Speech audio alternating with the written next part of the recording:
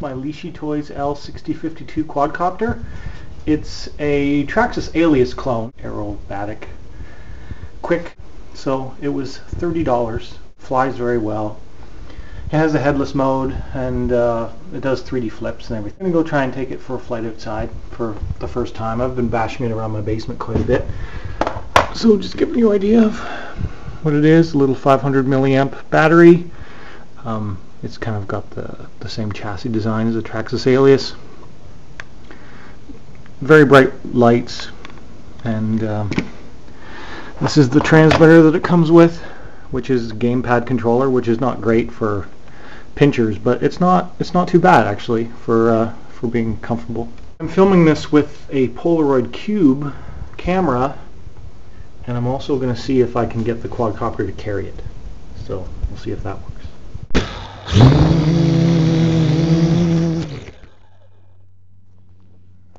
It's a little bit too heavy.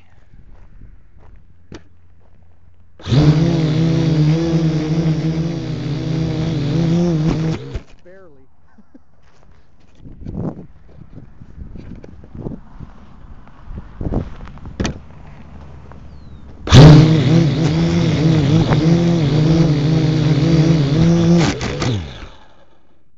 Yeah, it's not strong enough, unfortunately.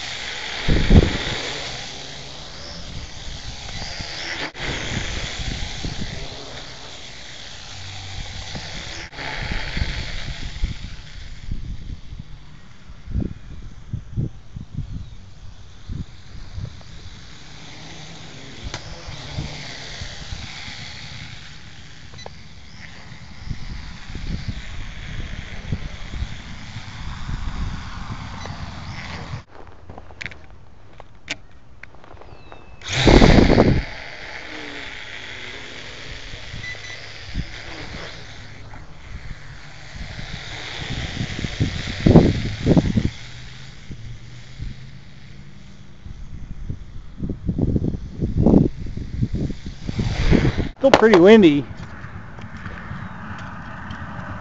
It's too windy really, but it is fun.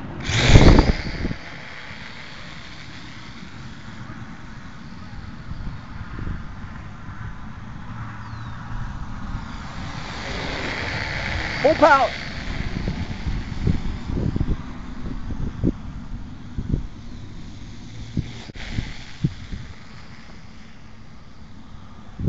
There's also a very long low voltage detection, so I can fly this for quite a while with it beeping. It's a 20 km/h wind right now, by the way. Let me try and come in for a nice controlled landing. Whoa! There we go. I'm going to use the Dromeda Ominous 700 milliamp battery. It does fit into the quadcopter, although you have to put it in sideways. It's not ideal, but for 200 extra milliamp hours, it's nice. It's a little bit heavier, I guess, but it works for me.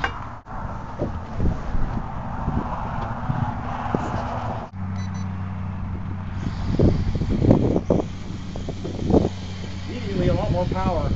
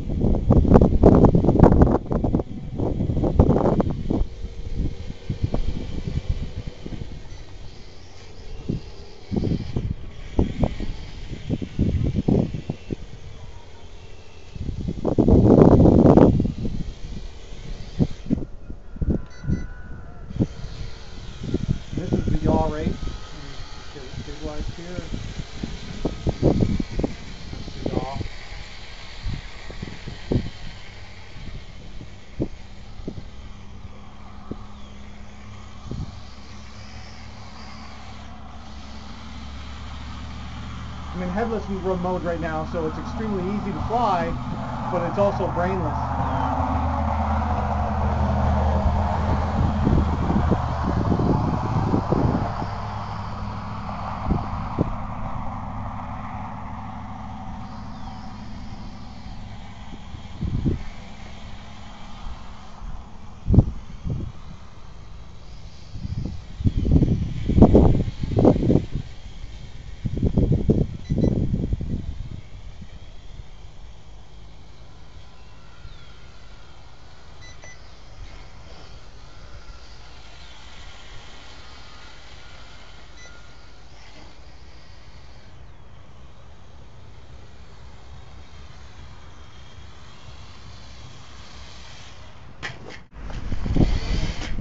Oh, that's bad for it. If you crash, you should spin your prop by hand, make sure there's no crud got in there, because if crud gets in there, whoa, like that rear one, definitely some crap in there.